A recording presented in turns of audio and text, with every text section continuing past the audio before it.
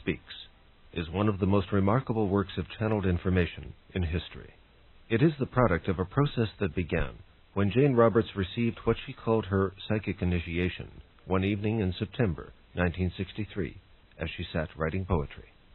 As she explained it, quote, "Suddenly my consciousness left my body, and my mind was barraged by ideas that were astonishing and new to me at the time." Unquote. Because of that experience, Miss Roberts and her husband, Robert Butts, started doing research into psychic activity and planning a book. In line with their research, they began experimenting with a Ouija board. After the first few sessions, the pointer spelled out messages that claimed to come from a personality calling himself Seth. As neither Miss Roberts or her husband had any psychic background, they initially presumed that the messages were coming from Miss Roberts' subconscious. However, she soon began to feel compelled to speak these messages aloud, and the Ouija board became redundant as, within a month, she was easily passing into trance and speaking for Seth while in a trance state. Seth communicated in twice-weekly sessions, in the process developing a continuing manuscript that would ultimately total over 6,000 typewritten pages. From those pages, Miss Roberts first compiled a book titled The Seth Material. Then, on January 19, 1970, Seth announced that he would be dictating a book of his own. The dictation began 2 days later on January 21st and was concluded on August 11, 1971. An appendix was added over the following 6 weeks. The title that Seth gave to his book was Seth Speaks, The Eternal Validity of the Soul. In it, he discusses a vast range of subjects in a text that is so voluminous we cannot hope to reproduce it here in its entirety. Therefore, we have focused on some specific aspects and areas of various key issues. Among them, the identity and multidimensional aspect of the soul, consciousness, death and after-death experiences, dreams, reincarnation, Christ, His crucifixion, and the Second Coming, the nature of God and of good and evil, the rise and fall of civilizations that preceded Atlantis, and how a brotherhood of speakers has worked throughout history to preserve the essential knowledge of humankind. The information within this program is challenging, thought-provoking, sometimes controversial. We are sure you'll agree that it is also, in the truest sense of the word, remarkable. What you are about to hear are the words of Seth, as spoken by Jane Roberts and transcribed by her husband, Robert Butts, and narrated on this recording by Scott Turchin. As we begin, Seth speaks about himself, his environment, the nature of reality, and the nature of ourselves. You have heard of ghost hunters. I can quite literally be called a ghost writer, though I do not approve of the term ghost. It is true that I am usually not seen in physical terms. I do not like the word spirit either. Yet, if your definition of that word implies the idea of a personality without a physical body, then I would have to agree that the description fits me. I address an unseen audience. However, I know that they exist, and therefore I shall ask each of them, now, to grant me the same privilege. I communicate with you through the auspices of a woman of whom I have become quite fond. To others it seems strange that I address her as Rupert and him, but the fact is that I have known her in other times and places by other names. Names are not important, however. My name is Seth. Names are simply designations, symbols, and yet, since you must use them, I shall also. I write this with the cooperation of Rupert, who speaks the words for me. In this life, Rupert is called Jane, and her husband, Robert Butts, takes down the words that Jane speaks. I call him Joseph. You may suppose that you are physical creatures, bound within physical bodies, imprisoned within bone, flesh, and skin. If you believe that your existence is dependent upon this corporeal image, then you feel in danger of extinction. No physical form lasts, and no body, however beautiful in youth, retains the same vigor and enchantment in old age. If you identify with your own youth, or beauty, or intellect, or accomplishments, then there is the constant gnawing knowledge that these attributes can and will vanish. I am speaking to assure you that this is not the case. Basically, you are no more of a physical being than I am, and I have donned and discarded more bodies than I care to tell. I am quite independent of a physical image, and so are you. Consciousness creates form. It is not the other way around. All personalities are not physical. It is only because you are so busily concerned with daily matters that you do not realize that there is a portion of you who knows that its own powers are far superior to those shown by the ordinary self. You have each lived other existences, and that knowledge is within you, though you are not consciously aware of it. I hope that this will serve to release the deeply intuitive self within each of you, and to bring to the foreground of consciousness whatever particular insights will serve you most. I speak to those who believe in a God, and those who do not, to those who believe that science will find all answers as to the nature of reality, and to those who do not. I hope to give you clues that will enable you to study the nature of reality for yourself as you have never studied it before. There are several things that I shall ask you to understand. You are not stuck in time like a fly in a closed bottle, whose wings are therefore useless. You cannot trust your physical senses to give you a true picture of reality. They are lovely liars, with such a fantastic tale to tell that you believe it without question. You are sometimes wiser, more creative, and far more knowledgeable when you are dreaming than when you are awake. I am primarily a personality with a message.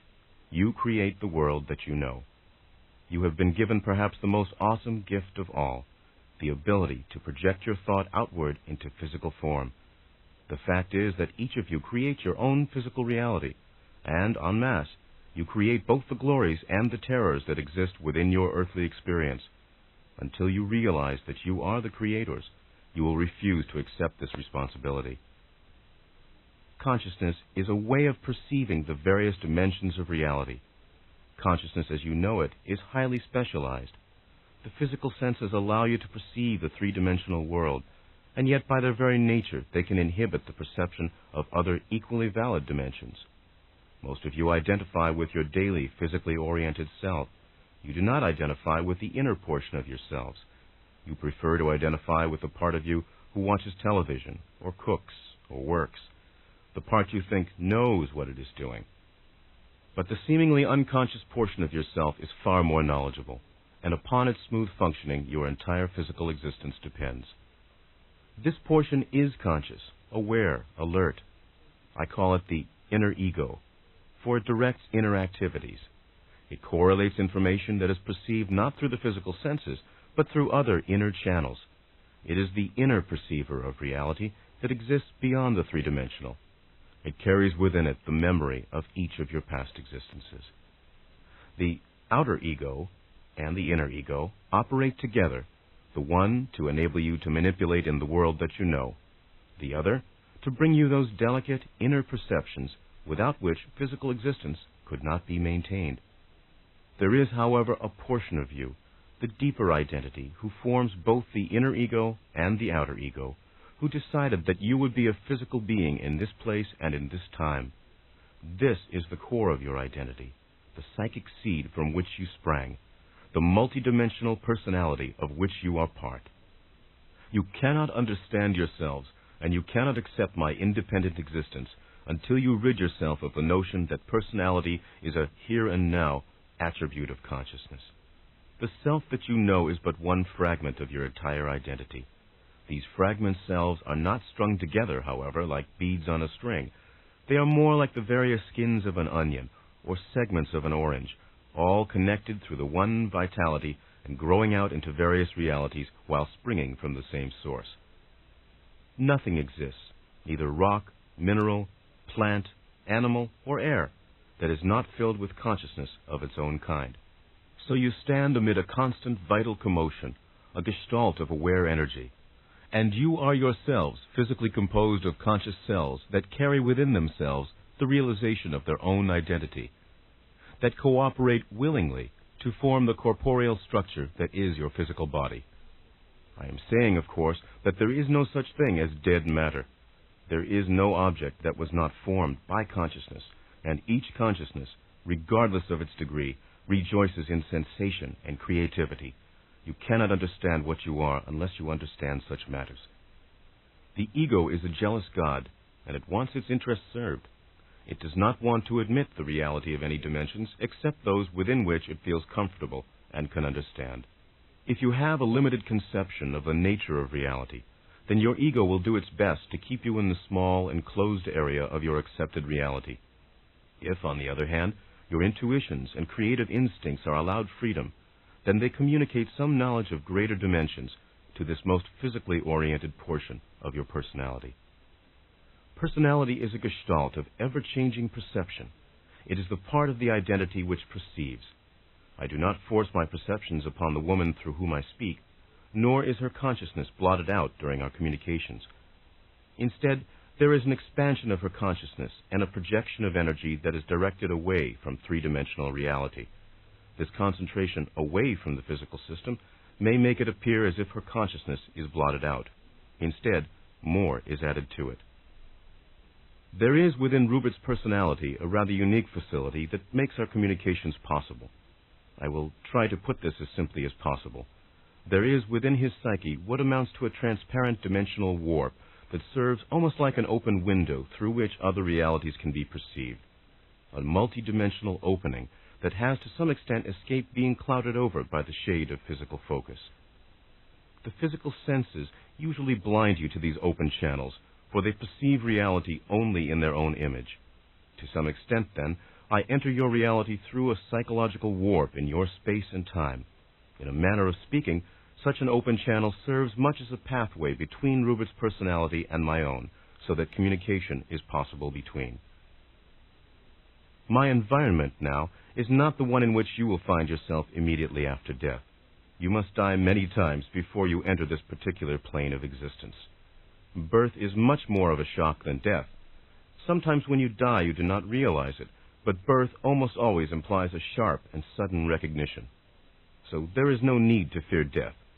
And I, who have died more times than I care to tell, speak these words to tell you so. In my home environment, I assume whatever shape I please, and it may vary, and does, with the nature of my thoughts. This ability to change form is an inherent characteristic of any consciousness. Only the degree of proficiency and actualization varies. You can see this in your own system, in a slowed-down version, when you observe the changing forms taken by living matter through its evolutionary history. My environment changes constantly, and therefore is composed of exquisite imbalances, where change is allowed full play. Your own time structure misleads you into your ideas of the relative permanency of physical matter, and you close your eyes to the constant alterations within it. Your physical senses confine you, as best they can, to the perception of a highly formalized reality. Only through the use of the intuitions, and in sleep and dream states, as a rule, can you perceive the joyfully changing nature of your own and any consciousness. Now, many of these freedoms are quite natural to you in the dream state, and you form dream environments often to exercise such potentials. You can learn to change your physical environment by learning to change and manipulate your dream environment. You can also suggest specific dreams in which a desired change is seen, and under certain conditions, these will then appear in your physical reality. Often you do this without realizing it. The senses that you use, in a very real manner, create the environment that you perceive. Your physical senses necessitate the perception of a three-dimensional reality. Consciousness is equipped with inner perceptors, however. These are inherent within all consciousness, regardless of its development. Using the inner senses, we become conscious creators, co-creators. But you are unconscious co-creators whether you know it or not. If our environment seems unstructured to you, it is only because you do not understand the true nature of order, which has nothing to do with permanent form, but only appears to have, from your perspective. It is quite true that your physical senses create the reality that they perceive. A tree is something far different to a microbe, a bird, an insect, and a man who stands beneath it.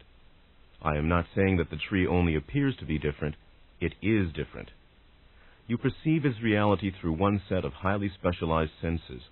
This does not mean that its reality exists in that form in any more basic way than it exists in the form perceived by the microbe, insect, or bird. You cannot perceive the quite valid reality of that tree in any context but your own. This applies to anything within the physical system that you know. It is not that physical reality is false. It is that the physical picture is simply one of an infinite number of ways of perceiving the various guises through which consciousness expresses itself. The physical senses force you to translate experience into physical perceptions. The inner senses open your range of perception, allow you to interpret experience in a far freer manner, and to create new forms and new channels through which you, or any consciousness, can know itself. You look out into the physical universe and interpret reality according to the information received from your outer senses. You are fascinated with physical reality, and you are in as deep a trance now as the woman is through whom I write this book. All of your attention is focused in a highly specialized way upon one shining, bright point that you call reality. There are other realities all about you, but you ignore their existence, and you blot out all stimuli that come from them. There is a reason for such a trance, as you will discover, but little by little you must wake up. My purpose is to open your inner eyes. Your ideas of space are highly erroneous. In a very real manner, space as you perceive it simply does not exist. Not only is the illusion of space caused by your own physical perceptive mechanisms, but is also caused by mental patterns that you have accepted, patterns that are adopted by consciousness when it reaches a certain stage of evolution within your system. When you arrive or emerge into physical life, not only is your mind not a blank slate, waiting for the scrolls that experience will write upon it, but you are already equipped with a memory bank far surpassing that of any computer. You face your first day upon the planet with skills and abilities already built in, though they may or may not be used. And they are not merely the result of heredity, as you think of it. You may think of your soul or entity, though only briefly and for the sake of this analogy, as some conscious and living, divinely inspired computer who programs its own existences and lifetimes. Your planetary systems exist at once, simultaneously, both in time and in space. The universe that you seem to perceive, either visually or through instruments, appears to be composed of galaxies, stars, and planets at various distances from you. Basically, however, this is an illusion. Your senses and your very existence as physical creatures program you to perceive the universe in such a way. The universe, as you know it, is your interpretation of events as they intrude upon your three-dimensional reality. The events are mental. When I enter your system, I move through a series of mental and psychic events.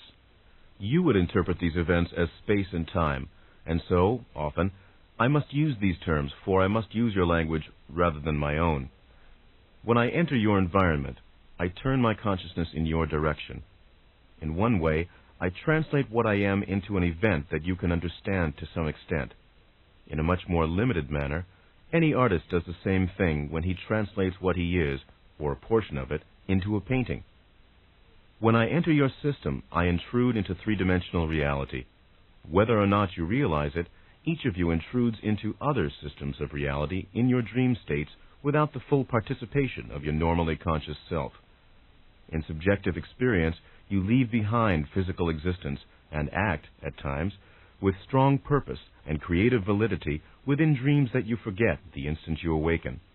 When I contact your reality, therefore, it is as if I were entering one of your dreams. I can be aware of myself as I dictate this book through Jane Roberts, and yet also be aware of myself in my own environment. I send only a portion of myself here, as you perhaps send out a portion of your consciousness as you write a letter to a friend, and yet are aware of the room in which you sit.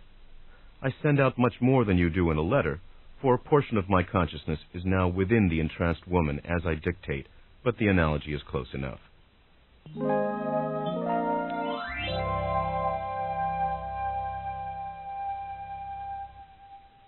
And now Seth speaks of the soul and the nature of perception. With a little background given so far, we can begin to discuss the subject of this program, the eternal validity of the soul. Even when we are exploring other issues, we will be trying to illustrate the multidimensional aspect of this inner self. There are many misconceptions connected with it, and first of all, we shall try to dismiss these. First of all, a soul is not something that you have. It is what you are.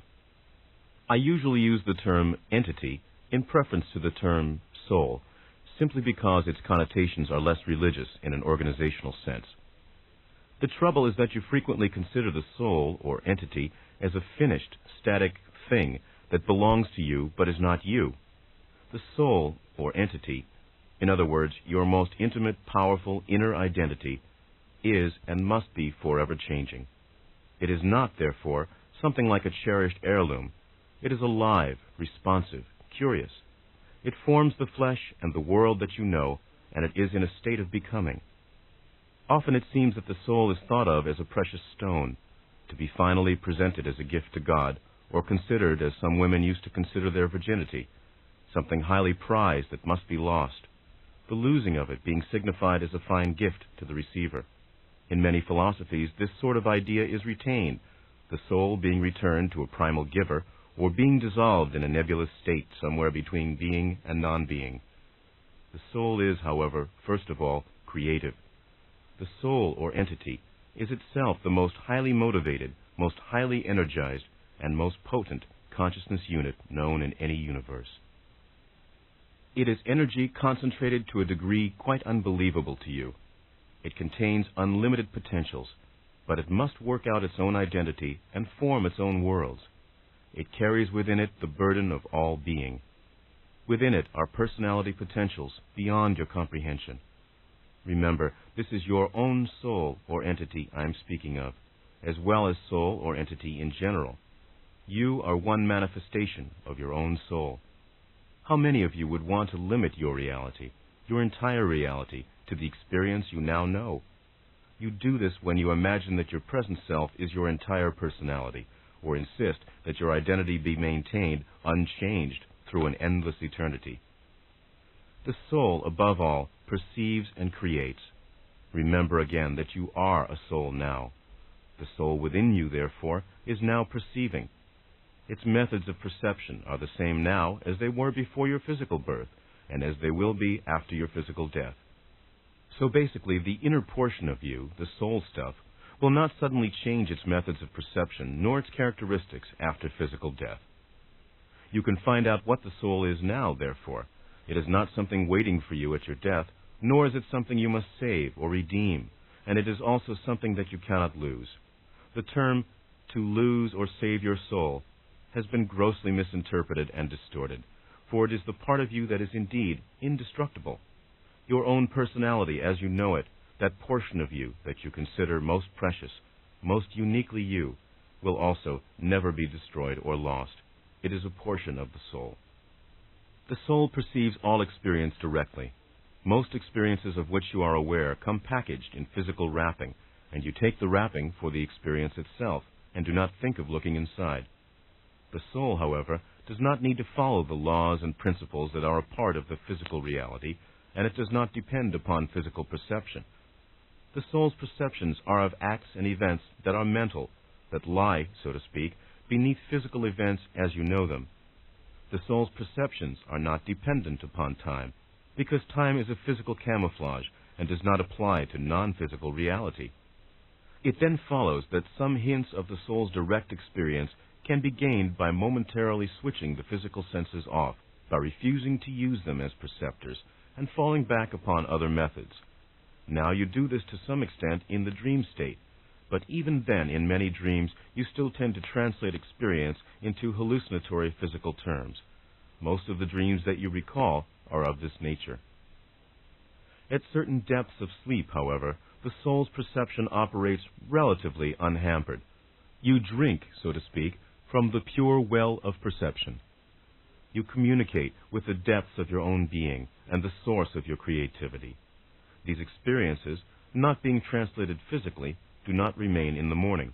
You do not remember them as dreams.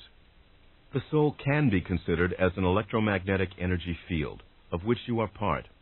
It is a field of concentrated action when you consider it in this light, a powerhouse of probabilities or probable actions seeking to be expressed. It is a grouping of non-physical consciousness that nevertheless knows itself as an identity. Look at it this way. The young woman through whom I speak once stated in a poem, and I quote, "These atoms speak and call themselves my name," unquote.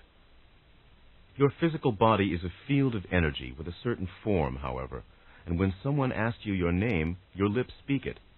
And yet the name does not belong to the atoms and molecules in the lips that utter the syllables. The name has meaning only to you.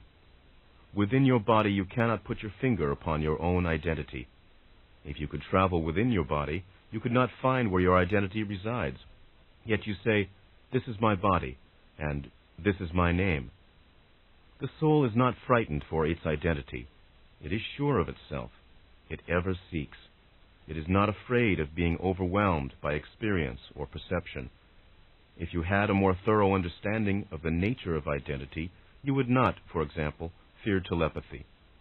For behind this concern is the worry that your identity will be swept away by the suggestions or thoughts of others. It seems to you that you have only one form, the physical one that you perceive, and no other.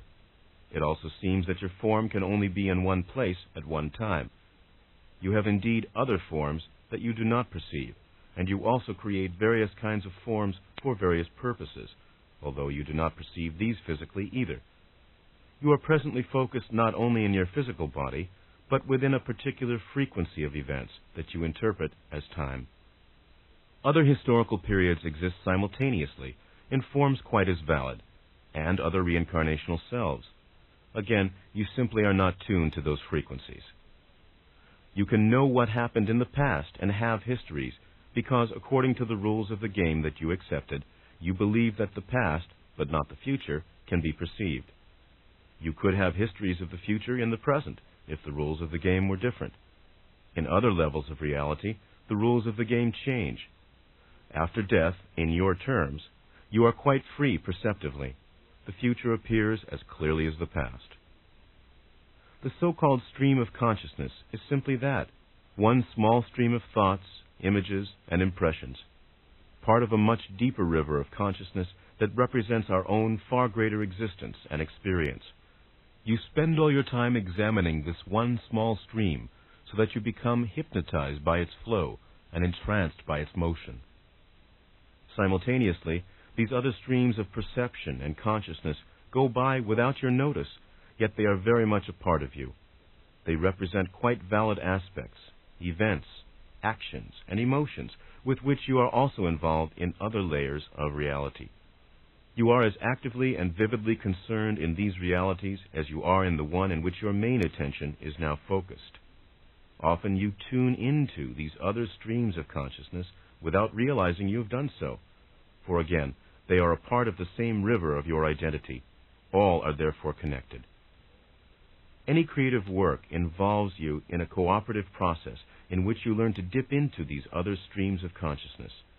You come up with a perception that has far more dimensions than one arising from the one narrow, usual stream of consciousness that you know. Great creativity is then multidimensional for this reason.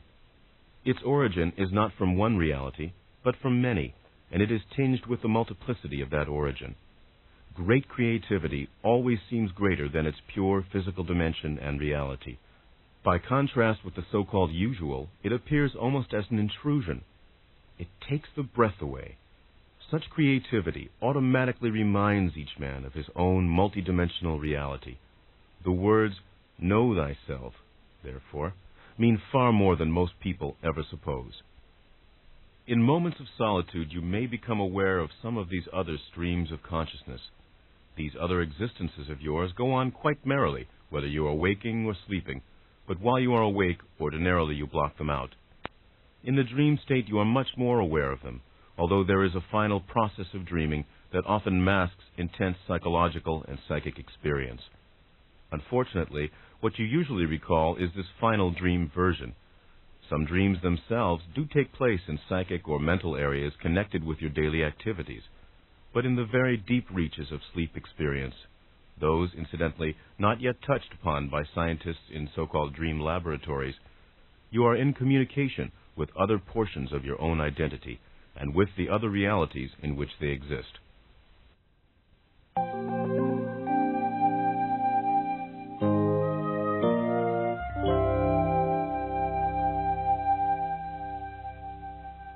Some waking states, of course, come very close to sleep states. These blend one into the other so that the rhythm often goes unnoticed. These gradations of consciousness are accompanied by changes in the physical organism. In the more sluggish periods of waking consciousness, there is a lack of concentration, a cutting off of stimuli to varying degrees, an increase in accidents, and generally a lower body tone. Because of your habits of an extended sleep period, followed by an extended waking period, you do not take advantage of these rhythms of consciousness. The high peaks are to some extent smothered, or even go unnoticed. The sharp contrast and the high efficiency of the natural waking consciousness is barely utilized. 2 sleep periods of 3 hours apiece would be quite sufficient for most people if the proper suggestions were given before sleep, suggestions that would ensure the body's complete recuperation. There are many variations, in fact, that would be better than your present system. Ideally, sleeping 5 hours at a time, you gain the maximum benefit, and anything else over this time is not nearly as helpful. Those who require more sleep would then take, say, a 2-hour nap. For others, a 4-hour sleep session and 2 naps would be highly beneficial. I am giving you all of this material here because it will help you understand and use your present abilities. You are asking too much of normal waking consciousness, smoothing out the valleys and peaks of its activity, demanding in some cases that it go full blast ahead when it is actually at a minimal period, denying yourself the great mobility of consciousness that is possible. In some cases, you literally force yourselves to sleep when your consciousness could be at one of its maximum points. This is, incidentally, in the pre-dawn period. In certain afternoon hours, consciousness is lowered and needs refreshment that is instead denied to it. If the stages of waking consciousness were examined as sleep stages are presently being examined, for example, you would find a much greater range of activity than is suspected. Certain transition stages are completely ignored. In many ways it can be said that consciousness does indeed flicker and varies in intensities. It is not like a steady beam of light. A clear, uncluttered, bright, and powerful consciousness needs frequent rest periods if its efficiency is to be maintained, and if it is to correctly interpret reality. Otherwise, it distorts what is perceived.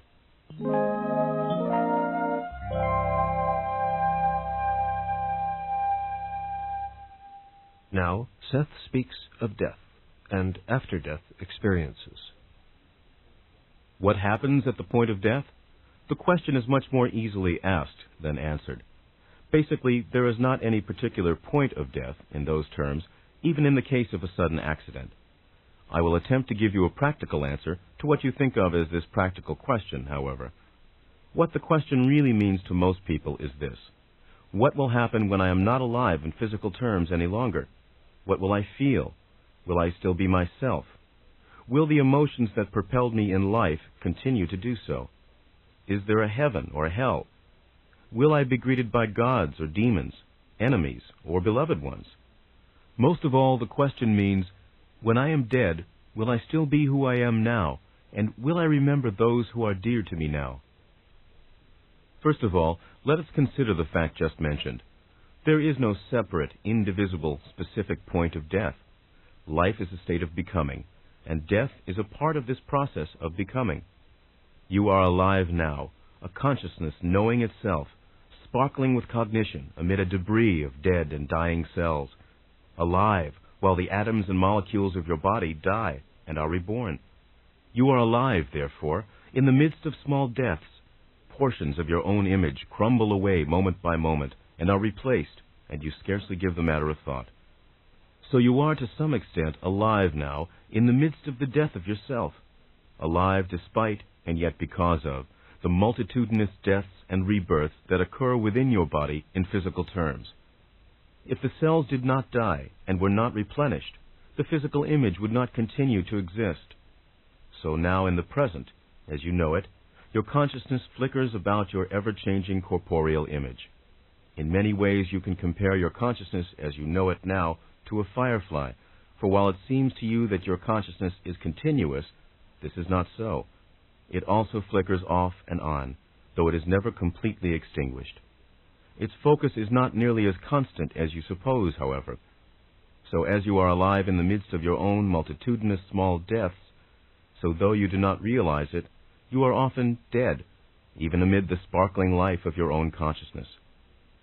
There are overall rhythms, and within them an infinity of individual variations, almost like cosmic metabolism. In these terms, what you call death is simply the insertion of a longer duration of that pulsation of which you are not aware, a long pause in that other dimension, so to speak. The death, say, of physical tissue is merely a part of the process of life as you know it in your system, a part of the process of becoming. And from those tissues, as you know, new life will spring. All through your lifetime, portions of your body die, and the body that you have now does not contain one particle of physical matter that it had, say, 10 years ago. This process, you see, continues so smoothly that you are not aware of it. The pulses mentioned earlier are so short in duration that your consciousness skips over them merrily, yet your physical perception cannot seem to bridge the gap when the longer rhythm of pulsation occurs. And so, this is the time that you perceive as death. What you want to know, therefore, is what happens when your consciousness is directed away from physical reality, and when momentarily it seems to have no image to wear. You will find yourself in another form, an image that will appear physical to you to a large degree, as long as you do not try to manipulate within the physical system with it. Then the differences between it and the physical body will become obvious. You will simply be learning to operate in a new environment in which different laws apply, and the laws are far less limiting than the physical ones with which you now operate. In other words, you must learn to understand and use new freedoms. Even these experiences will vary, however, and even this state is a state of becoming, for many will continue into other physical lives. Some will exist and develop their abilities in different systems of reality altogether, and so for a time will remain in this intermediary state. For those of you who are lazy, I can offer no hope. Death will not bring you an eternal resting place. You may rest, if this is your wish, for a while. Not only must you use your abilities after death, however, but you must face up to yourself for those that you did not use during your previous existence. Now, when I speak to you, I very seldom use such words as love. I do not tell you that a God is waiting for you on the other side of a golden door. I do not reassure you by telling you that when you are dead, God will be waiting for you in all His majestic mercy, and that will be the end of your responsibility.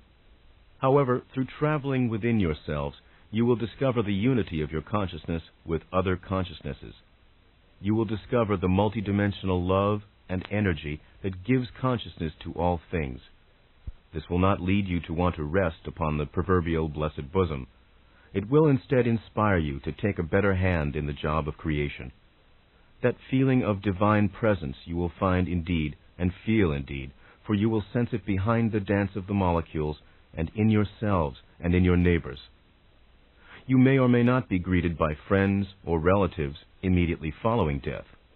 This is a personal matter, as always. Overall, you may be far more interested in people that you have known in past lives than those close to you in the present one, for example.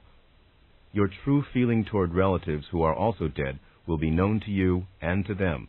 There is no hypocrisy. You do not pretend to love a parent who did little to earn your respect or love. Telepathy operates without distortion in this after-death period, so you must deal with the true relationships that exist between yourself and all relatives and friends who await you. You may find that someone you considered merely an enemy actually deserved your love and respect, for example, and you will then treat him accordingly.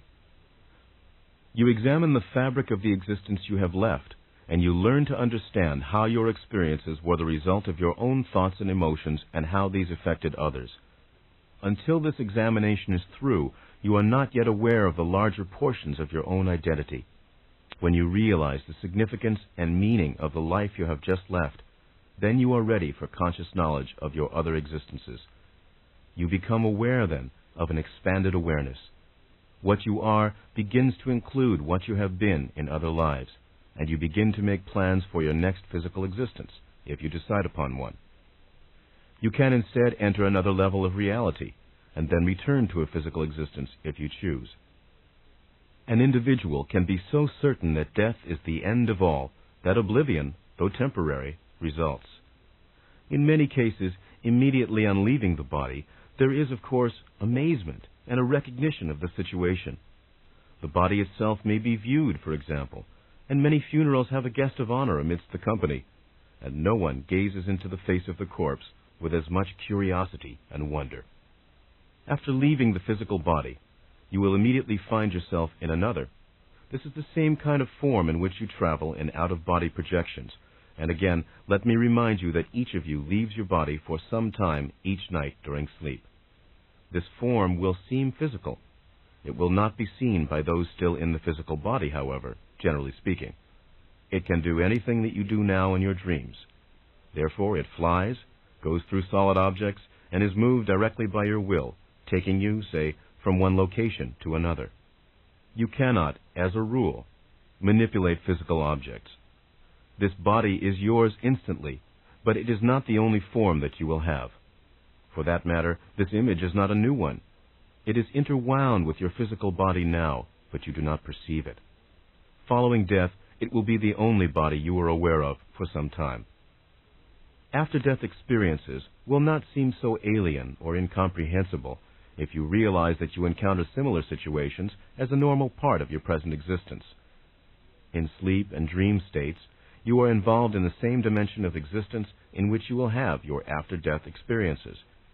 You do not remember the most important part of these nightly adventures, and so those you do recall seem bizarre or chaotic as a rule. The simple fact is that when you dream you are flying, you often are. In the dream state, you operate under the same conditions, more or less, that are native to a consciousness not focused in physical reality. Many of your experiences, therefore, are precisely those you may meet after death. You may speak with dead friends or relatives, revisit the past, greet old classmates, walk down the streets that existed 50 years earlier in physical time, travel through space without taking any physical time to do so, be met by guides, be instructed, teach others, perform meaningful work, solve problems, hallucinate. As your daily endeavors have meaning and purpose, so do your dream adventures, and in these also you attain various goals of your own. In the dream state you learn, among other things, how to construct your own physical reality day by day, just as after death you learn how to construct your next physical lifetime. After-death environments exist all about you now. Period. It is as if your present situation and all its physical phenomena were projected from within yourself outward, giving you a continuous running motion picture, forcing you to perceive only those images that were being transposed. These seem so real that you find yourself in the position of reacting to them constantly. They serve to mask other quite valid realities that exist at the same time, however. It is actually from these other realities that you gain the power and the knowledge to operate the material projections. You can set the machine on idle, so to speak, stop the apparent motion, and turn your attention to these realities. In many ways, then, you are dead now, and as dead as you will ever be. While you go about your daily chores and endeavors, beneath normal waking consciousness, you are constantly focused in other realities also, reacting to stimuli of which your physical conscious self is not aware, perceiving conditions through the inner senses, and experiencing events that are not even registered within the physical brain. After death, you are simply aware of these dimensions of activity that you now ignore. Now, physical existence predominates. Then, it will not. Nor, however, will it be lost to you. Your memories, for example, will be retained. You will simply step out of a particular framework of reference. If you want to know what death is like, then become aware of your own consciousness as it is divorced from physical activities. You will find that it is highly active. With practice, you will discover that your normal waking consciousness is highly limited, and that what you thought of once as death conditions seem much more like life conditions. In the same way, in the midst of life, you dwell with so-called ghosts and apparitions, and for that matter, you yourselves appear as apparitions to others. There are obviously as many kinds of ghosts and apparitions as there are people. They are as alert or as unalert to their situation as you are to your own. They are not fully focused in physical reality, however, either in personality or in form, and this is their main distinction. If a ghost wants to contact you, he can do so through telepathy, or the individual might send you a thought form at the same time that he telepathically communicates with you. Your rooms are full now of thought forms that you do not perceive, and again, you are as much a ghostly phenomenon now as you will be after death. You are simply not aware of the fact. You ignore certain temperature variations and stirring of air as imagination that are instead indicative of such thought forms. You thrust into the background telepathic communications that often accompany such forms. You turn aside from all clues that other realities exist quite validly with your own, and that in the midst of one existence you are surrounded by intangible but valid evidence. The very words, life and death, serve to limit your understanding, to set up barriers where none intrinsically exist. Some dead friends and relatives do visit you, projecting from their own level of reality into yours, but you cannot as a rule perceive their forms. They are not more ghostly or dead, however, than you are when you project into their reality, as you do from the sleep state. As a rule, however, they can perceive you on those occasions. What you often forget is that such individuals are in various stages of development. Some have stronger connections to the physical system than others. The length of time an individual has been dead, in your terms, has little to do with whether or not you will be so visited, but rather the intensity of the relationship. In the sleep state, you may help recently dead persons, complete strangers, to acclimate to after-death conditions, even though this knowledge is not available to you in the morning. So others, strangers, may communicate with you when you are sleeping, and even guide you through various periods of your life.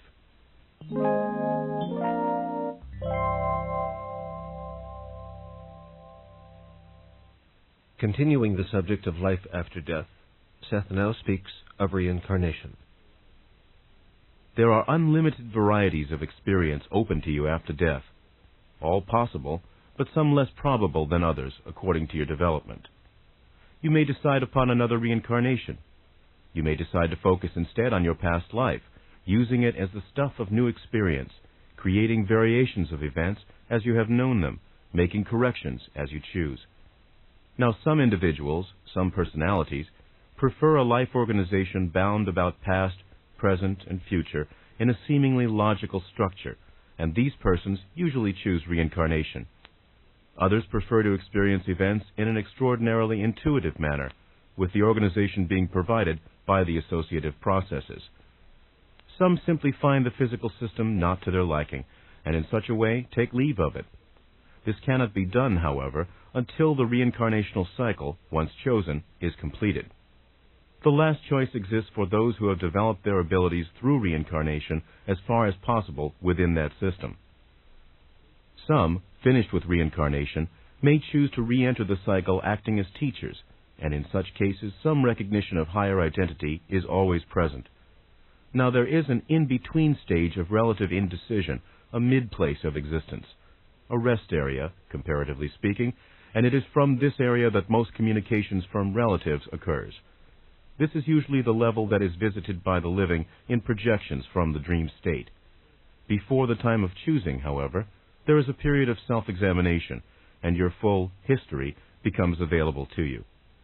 You understand the nature of the entity, and you are advised by other portions of that entity, more advanced than yourself. You will become aware of your other reincarnational selves, for example.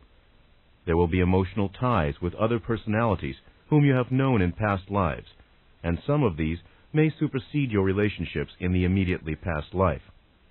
This is a meeting place for individuals from your own system also, however. Conditions and development are important, rather than the length an individual stays in this area. It is an intermediary step, but an important one. In your dreams, you have been here. Reincarnation involves far more than a simple decision to undergo another physical existence. In this in-between period of which I am speaking, many issues, therefore, are considered. When most people think of reincarnation, they think in terms of a one-line progression in which the soul perfects itself in each succeeding life. This is a gross simplification. There are endless varieties of this one theme, individual variations. The process of reincarnation is used in many ways, therefore, and in this time of rest, individuals must decide on the unique way in which reincarnation will be of use.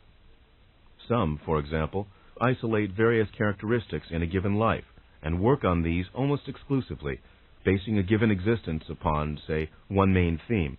As seen from a physical viewpoint, such a personality would appear very one-sided and far from a well-developed individual. In one life, the intellect may purposely be very high, and those powers of the mind carried as far as the individual can take them. These abilities are then studied thoroughly by the entire personality, both the benefits and the detrimental aspects of the intellect weighed carefully. Through experience in another life, this same kind of individual might specialize in emotional development and purposely underplay intellectual abilities. Some will choose progression at an easier rate and in a more balanced manner. They will help keep all the strands of personality working at once, so to speak, and even meet again and again people they have known in other lives. They will work out problems at a rather easy rate, rather than in, say, an explosive way. They will pace themselves, as dancers do. The time of choosing is dependent upon the condition and circumstances of the individual, following transition from physical life. Some take longer than others to understand the situation. Others must be divested of many impeding ideas and symbols. The time of choosing may happen almost immediately, in your terms, or it may be put off for a much longer period while training is carried on. The main impediments standing in the way of the time of choosing are, of course, the faulty ideas harbored by any given individual. A belief in heaven or hell under certain conditions can be equally disadvantageous. Some will refuse to accept the idea of further work, development, and challenge, believing instead that conventional heaven situations are the only possibility. For some time they may indeed inhabit such an environment, until they learn through their own experience that existence demands development, and that such a heaven would be sterile, boring, and indeed deadly. Then they are ready for the time of choosing.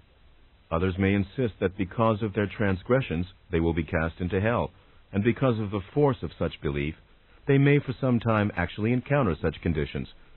In either case, however, there are always teachers available. They try to get through these false beliefs. While, generally speaking, the issues just mentioned operate as impediments, there are always exceptions. A belief in heaven that is not an obsessional belief can be used as a useful framework, a basis of operation in which an individual will often accept easily the new explanations that will be offered. Even a belief in a time of judgment is a useful framework in many instances, for while there is no punishment meted out in your terms, the individual is then prepared for some kind of spiritual examination and evaluation. Those who understand thoroughly that reality is self-created will have least difficulty. Those who have learned to understand and operate in the mechanics of the dream state will have great advantage. A belief in demons is highly disadvantageous after death, as it is during physical existence. A systematized theology of opposites is also detrimental. If you believe, for example, that all good must be balanced by evil, then you bind yourself into a system of reality that is highly limiting, and that contains within it the seeds of great torment. In such a system, even good becomes suspect, because an equal evil is seen to follow it. The God versus devil, angels versus demons, the gulf between animals and angels, all of these distortions are impediments. Quite simply, a belief in the good without a belief in the evil may seem highly unrealistic to you. This belief, however, is the best kind of insurance that you can have, both during physical life and afterward. It may outrage your intellect, and the evidence of your physical senses may shout that it is untrue. Yet a belief in good without a belief in evil is actually highly realistic, since in physical life it will keep your body healthier, keep you psychologically free of many fears and mental difficulties, and bring you a feeling of ease and spontaneity in which the development of your abilities can be better fulfilled. After death, it will release you from the belief in demons and hell and enforced punishment. You will be better prepared to understand the nature of reality as it is. Again, I understand that the concept could indeed offend your intellect and that your senses seem to deny it. Yet you should already realize that your senses tell you many things which are not true. I tell you that your physical senses perceive a reality that is a result of your beliefs. Believing in evils, you will, of course, perceive them. Your world has not tried the experiment as yet which would release you. Christianity was but a distortion of this main truth. That is, organized Christianity as you know it. I am not simply speaking here of the original precepts. They were hardly given a chance. The experiment that would transform your world would operate upon the basic idea that you create your own reality according to the nature of your beliefs, and that all existence was blessed, and that evil did not exist in it. If these ideas were followed individually and collectively, then the evidence of your physical senses would find no contradiction.